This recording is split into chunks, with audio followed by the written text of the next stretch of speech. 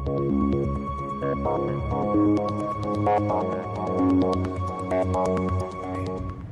welcome back to Renee with Music. Welcome back. Hope everyone's doing well. Yeah. Renee, how are you? Good, how are you? I'm so excited. Man, our last week, I know. we were both like, it wasn't even an NFT episode. It wasn't. It was. I can't even remember how. I don't even remember what the episode was now. I don't even remember And how it got somehow included, but It somehow. landed on NFTs, and you and I went down some rabbit hole of we don't know. We did, and I boldly made the statement that we should talk about it this week. Which was pretty bold because, It was really as bold. we mentioned in the last one, we actually even listened to a Udemy class on this. I remember listening to that, and I was like, I don't know what's happening. We were so driving, confused. and I'm like listening, and I'm like, it wasn't processing. But I guess that was a year ago, so there must be That was. clearer information that you found. And we had so many questions. And then this happened, and so Right. we were just like, okay, one at a time. Yeah. So NFTs, non-fungible tokens, Yes. are generally created using the same type of programming used for cryptocurrency. The difference is that NFTs cannot be exchanged or traded equivalently like cryptocurrency can, like Bitcoin. Not like $1 to $1. So yeah, like one Bitcoin can always be traded for another Bitcoin. Yeah. NFTs are different because they're completely unique. So much like if you went to an art studio and you wanted to buy the original, you could buy the original for a crazy amount, depending on what the value is, or you can buy a copy, which would be much Which is less. what they sell at Hobby Lobby. Yeah. So Van Gogh's they're copies. not equivalent. Got it. Yes. Okay. So does that make yes. sense? So it's like it really is artist driven, creative driven. Yeah. So What does fungible mean? Did you look that word up? I didn't look that word up. Fungible. Doesn't that sound like a fun word? Fungible. But so basically a Bitcoin is fungible and NFT is non-fungible. So Okay. Does that make sense? So I think Okay. just basically, Maybe fungible's got to do with exchanging. Right. Okay. So, but Everyone watching that knows better than us, just feel free to comment. right. So an NFT creator makes money every time they sell their NFTs. Honestly, and you don't have to actually be an artist. Like that's a misconception. There are software tools that will basically help you create and mint whatever NFT you want to make. But obviously, for sake of music, we are going to talk about it from an artist approach. That's the part where it got really confusing because I could Yeah. understand. Like, do you remember the turtle guy? Yeah. And he was creating NFTs about the turtles in Florida in an effort to raise money to help save them Yeah. so that they could make it from land to shore. And so he would make these little turtle NFTs and would sell them. And so I was like, okay, I can understand how art and an NFT works because Right. it still is a thing. Yeah. Like it still is a tangible, he had a photo or where music, I'm like, I make a song unless I were to create an album cover, but instead it would be a song cover and then that becomes a token. I really could not process how music and NFTs. Right. So basically, an NFT allows the buyer to own an original copy of a digital file, which is what's completely unique to that file. Hold on. An original copy of a digital file. So is the original then considered the WAV versus an MP3? Because if it's a digital file, copies and copies and copies are made. What's the original? So however it's done, this is where my brain doesn't work properly. However it's done, there is something that is so unique about that file that you would know if it was a copy. Like they know that it's a counterfeit. Like however it's set up, you cannot have another copy of that file. Like the NFT is completely unique, one of a kind asset. So then in that case, does the artist who created that song, I'm guessing, Right. who would have in essence owned that song, has now passed song ownership, kind of like we talked about when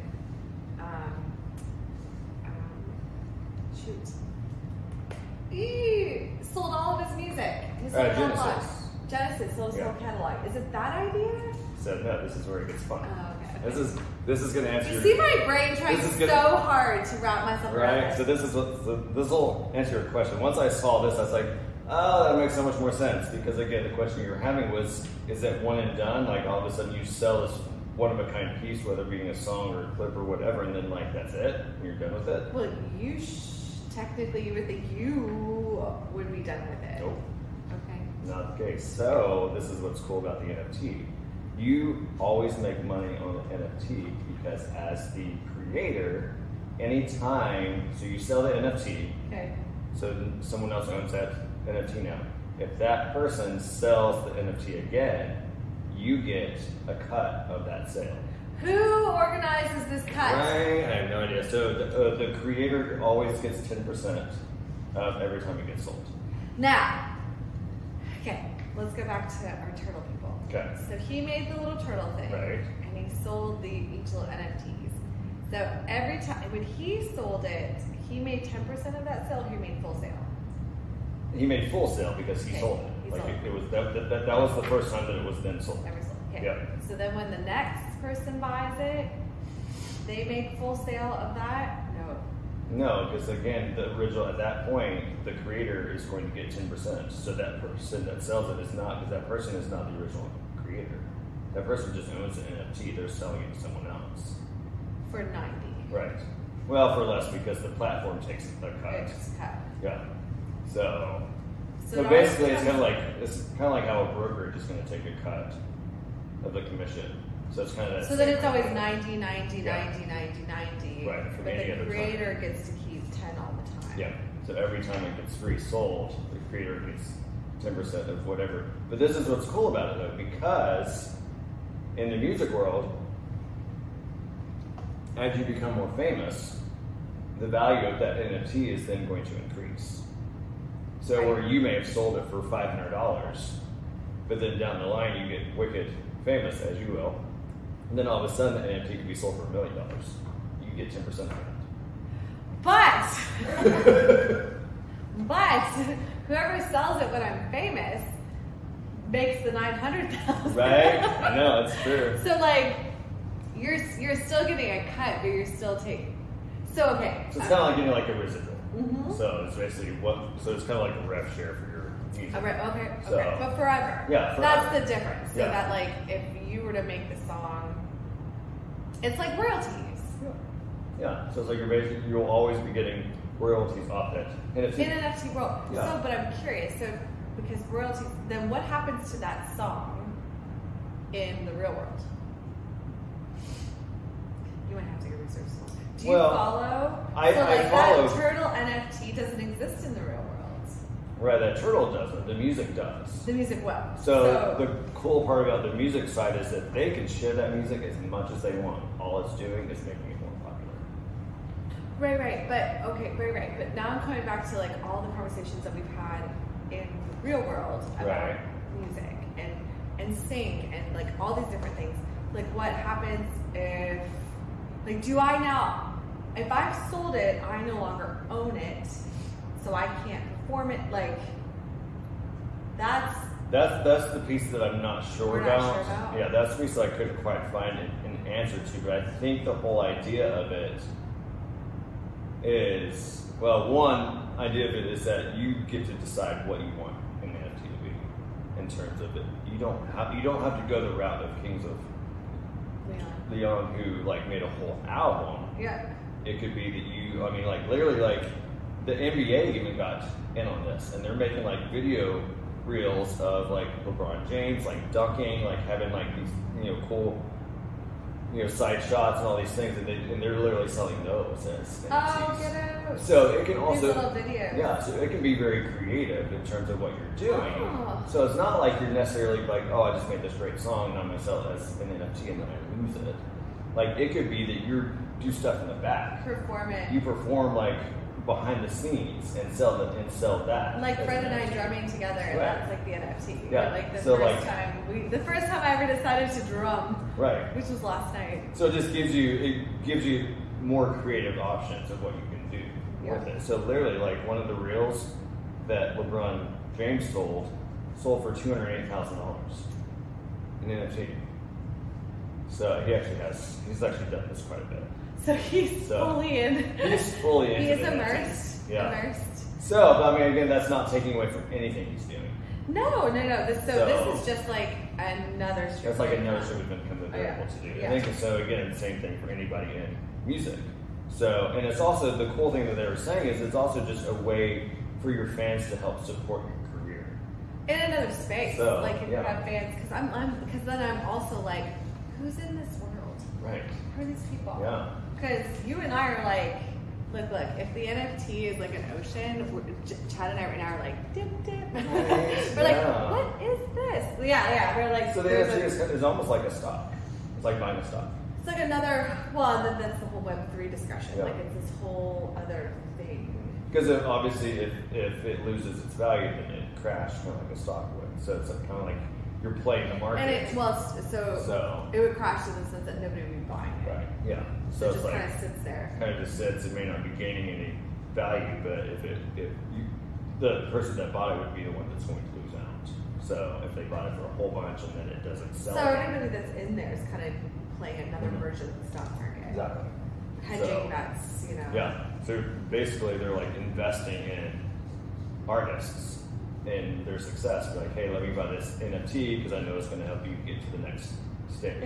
Yeah. So it's kind of a way for them, instead of doing like, crowdsourcing or donations, it's a way for them to give back to you guys, but in a way that could potentially benefit them as well in the long run. So instead of like donating, then they're buying NFTs so that, it will help fund what you're doing, but then as your success happens, it's gonna give back to them as well. If you haven't noticed, like I'm fully unaware of this podcast. I'm like, what? I'm like, you're watching me process this for the very first time. Well, this information anyway. We did not talk about this before. We did not. No, we didn't. So the cool part, because we have talked about the Kings of Leon quite a bit with the fact that they did it.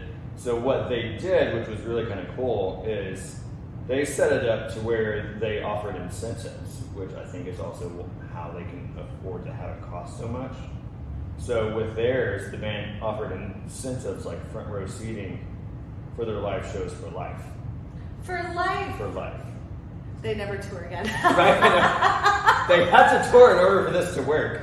And then like a special album package, exclusive audio visual art. So I mean, they kind of like included a lot in that collection, which was kind of cool. No, and that was with their actual album. They didn't piece out the songs. Mm-hmm. It was an album. Okay. Yeah. Okay. So, and it generated more than 2 million in sales. Well, how? How many of them did they sell? Well, that's what I'm saying. Like they could be selling more than one. Yeah. So that people are buying copies. Right. So, but they're all getting front row seat. They're all getting yeah. And that's going to be a big front row. Yeah. Right. I mean copies, but I think still what they would be doing is each one would there would be something different about it to make it unique. Oh, maybe like the one is the front row seat, and the one is the art, and the one is the Okay. So it's like if they sold 500 NFTs of that one album. Yeah. Each one has to have something different about it so they could differentiate which it was. Which would still make it. So we feel like this is more interesting than it was a year ago. Yeah. A year ago we were like it's making a lot more sense. Drowning.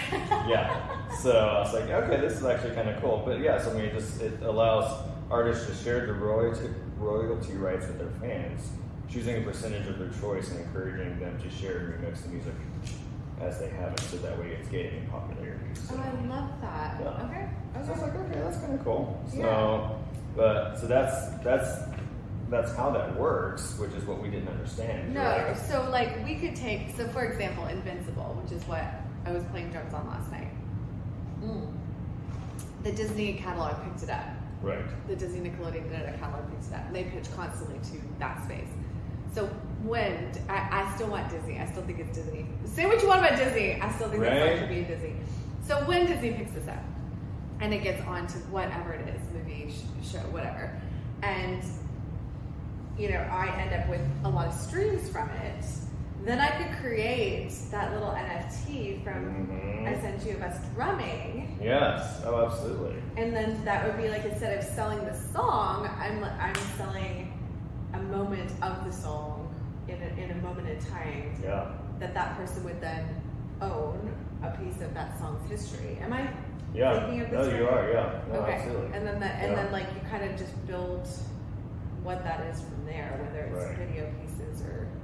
Yeah. So I mean, you can literally have whatever you want be on that digital file, and then that is just going to, as your success grows, the value of that will increase. So it's kind of like the Mona Lisa wasn't worth a whole lot in the beginning, but now it's like. And she's so small. Have you seen her? I know, she's super small. I only went to see it in person and at the Louvre, and I was so shocked at how tiny she was. Right, I know. And so. I don't know why we think she's so big. But now it's like worth like crazy amounts. Oh, I mean, like it's in a museum, probably privately owned, but publicly displayed. Yeah. So, yeah, wow. But yeah, so I mean, NFTs, anything can be on the digital file. So you kind of just can customize it as much, and they can be made for like $100 to $500. So like they're not like crazy expensive to make. Wait, when you say to make, like in the platform, correct? It will and we're talking $1 or 1 Ether, because those are two different. No, $1 to $500. US dollar. Yeah. So like you can make an NFT for $500 and then turn around and sell it for thousands. So why would the NFT? What's the variation that if I made my NFT for $1? Oh, you mean like in terms of sale? Start the sale price at $1. No, like in literally just because of however involved it is to make that NFT. Yeah. So if you did it for wicked cheap, and you could literally make it for, I mean, they're just giving a price range. Okay, but it costs money, because I know I was speaking to that one artist. Yeah, it costs money to make it. Well, no, it cost to mint. Well, that's right. So I was talking to her, and she had all this art, and she's a producer, and I was like, it looks like NFT art, like that classic series art. Yeah. I'm like, why don't you have this up on? Why don't you have it in? Well, there's a word. It's called something. Like OpenSea. OpenSea. Why don't you have this on OpenSea? Mint these things and sell them. People will eat that up. And she said because it costs a lot of money. Yeah. To mint each one, like 1,000. Like so, like it could have been like on like the higher end for to mint. Because I heard 1 Ether is like $1,200.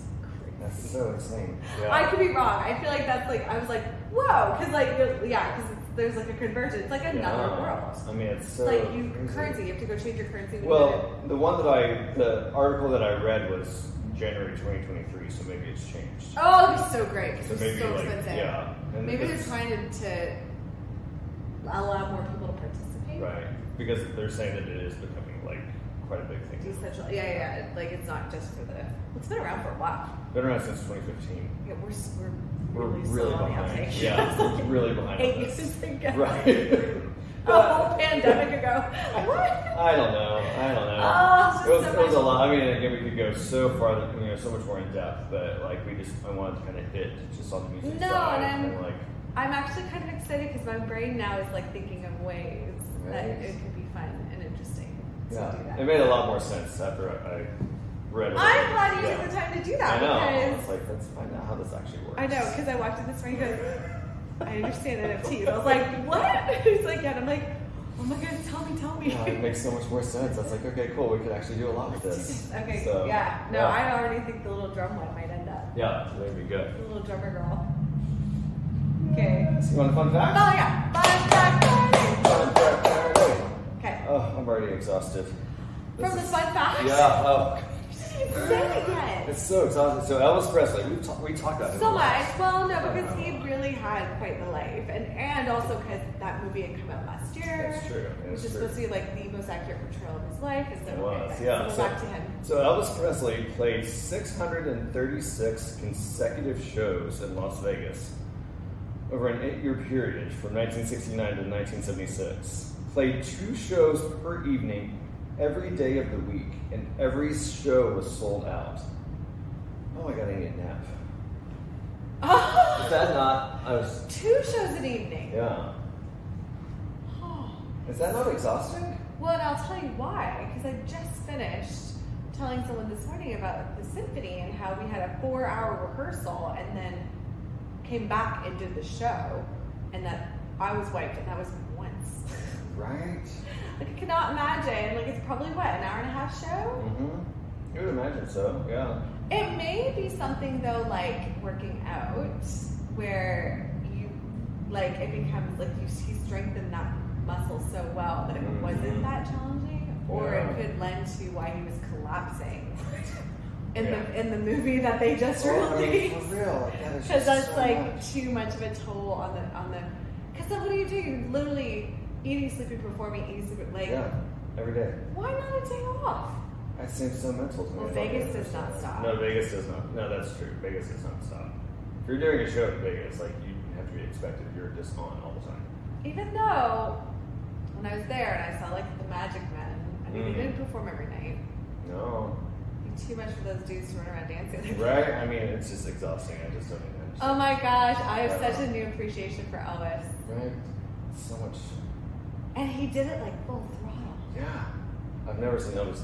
Like he was gyrating and everything. It's not like he just sat there like saying his own. No, he loved that. Good on him. Good job, Elvis. Good on him. Love that. Well, thank you for that. Yeah, absolutely. Cheers. Thanks, to you guys. all. See you next week.